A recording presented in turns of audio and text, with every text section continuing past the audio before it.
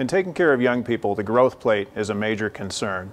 Injuries to the growth plate happen quite frequently. First of all, what is a growth plate? It's an area of active cartilage cells that are in the ends of each one of the long bones in our body. This allows us to grow as we're going through maturity and gives us our height over time.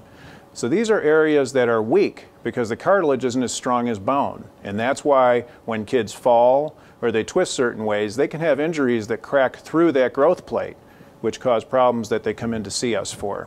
So when that does occur, seek the attention of somebody who takes care of these injuries routinely, usually either a pediatrician or a pediatric orthopedic surgeon. Sometimes these injuries occur in sports where it's not from a single fall, but multiple times of use. And for instance, a baseball pitcher who throws a lot.